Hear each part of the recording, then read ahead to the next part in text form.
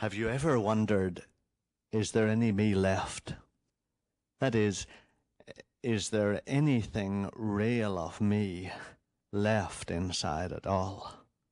Particularly after you've bowed to somebody else's will for about the 45th time, or you've done what your boss asked you to do even though you didn't believe you should, or you've done something to please the wife and the children and you really didn't think it was the best thing to do, and you think for a moment, sitting in the car or at home in the study, is there anything left inside of who I really am?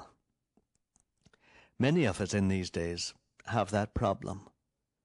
The pressures of the media are so strong, and the organization, the tight organization of our commercial world and even our professional academic world is so intense that we find ourselves, whether we like it or not, in the position of the victims in Animal Farm or in Orwell's 1984. And we find that we are constrained and compelled by all kinds of external pressures, external forms, the things to do, the in things to do, the swinging things to do, the yuppie things to do, the sophisticated things to do, the professional things to do, the domestic things to do, the things that a good husband would do, things that a good son would do. So many things press in upon us, urging us that we ought to do this, or we ought to do that, or ought to be this, or we ought to be that, that many of us have lost all sense of whether we really have anything inside that is uniquely us. And of course this has been intensified, we've been saying in these discussions that we've been having during this year, this has been intensified by our own attitude. Because we ourselves have in fact got ourselves into this position. We've done it by taking the unrealistic viewpoint that there is no creator. Despite the order and design evident in the universe, we've taken the position that the whole thing is the result of time plus chance, or of a directionless, unprogrammed evolutionary process, and so we are left in the position where there's nobody to look after us but ourselves. And indeed we've been encouraged to think that from our earliest days. Moreover, we see 4 billion other people around who don't realize how absolutely unique we are, and we set about trying to make them realize our uniqueness. And then, of course, we realize that we're only here for a short time, so we'd better make the most of it. So we grab madly at any piece of happiness that we can find.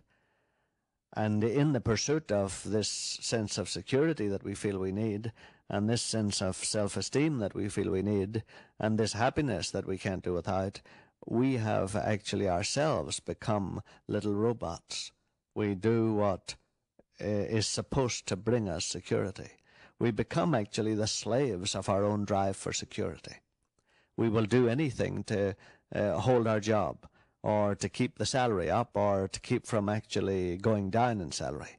And we'll become any kind of little performing animal that somebody wants us to become, just so that we keep the shekels rolling in. It's the same with self-esteem and self-worth. It's incredible how much individuality we are prepared to give up just to get the approval of other people or the esteem of our peers. And so we have contributed to this ourselves, until many of us are at the point where we hardly know whether there's anybody at home or not. We don't really know who we are. What we've been saying is, part of us has died. Not our mind, not our emotions, not our will, they're all alive. Not our body, it's all alive. But our spirit. The spirit is the very unique thing that is you yourself. It's the very essence of you. It's you that is different from everybody else that ever has been in the universe, everybody that ever will be in the universe, and everybody that is in the universe now. Your spirit is the you that is unique and different. And what we've been sharing is, of course, that the one that made you, the maker himself, made you unique. He made you unique because he wants to have a relationship with you of love.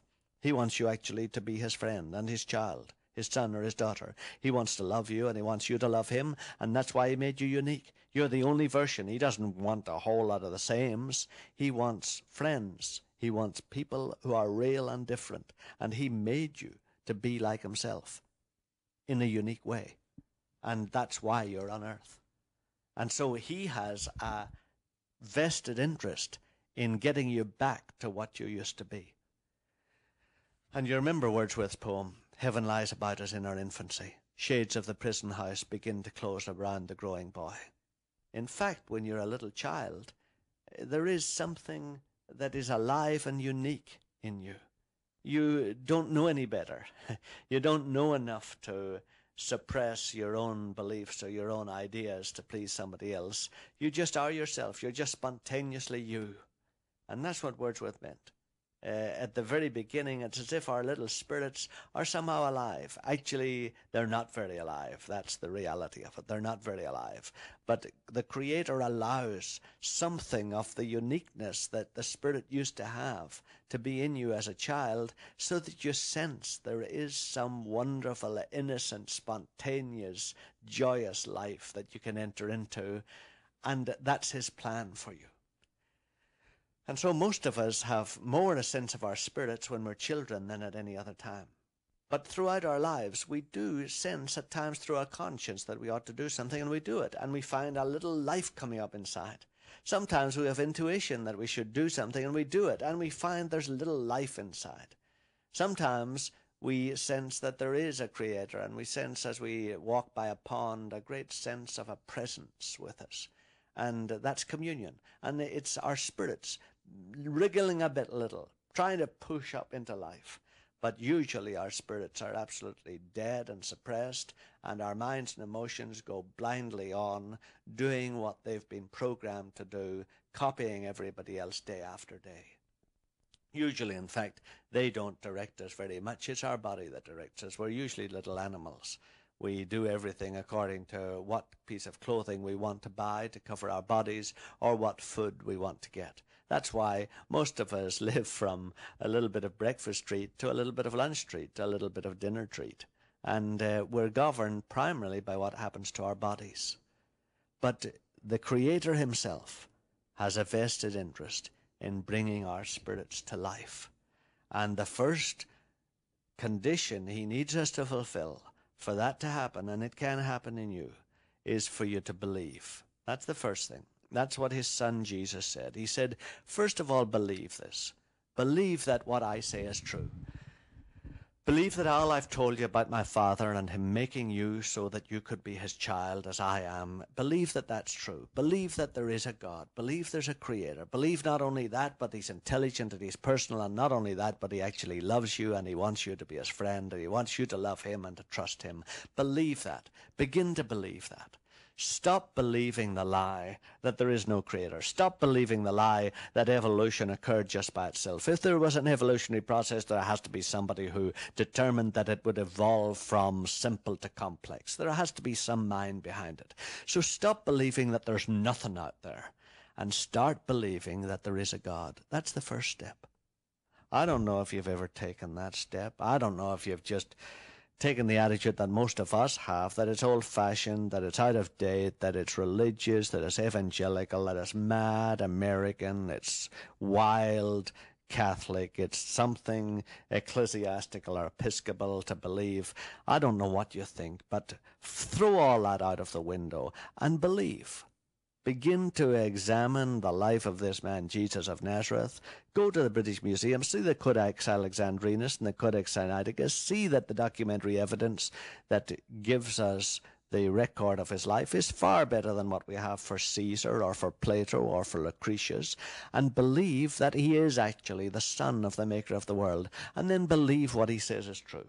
That there is up there, if you look up at this moment, if you can see the sky, I don't know if you can, but if you can see the sky, believe that behind that there is a dear Creator who made you and who actually loves you and who wants you to be His friend and who wants you to be His son or His daughter and to live with Him forever and to help Him to develop the rest of the universe after this life is over.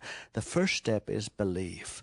That's the first step in enabling him to begin to bring your spirit alive, because he won't bring you alive unless you want to become alive. See that? He wants you to have free will. He wants you to have it the way you want it, because you're no use to him unless you have free will and have the dignity of a free person who can love freely. So the first step is to believe. Why don't you begin today? It's as easy to believe as not. Why not take that first step today? And let's talk about the second.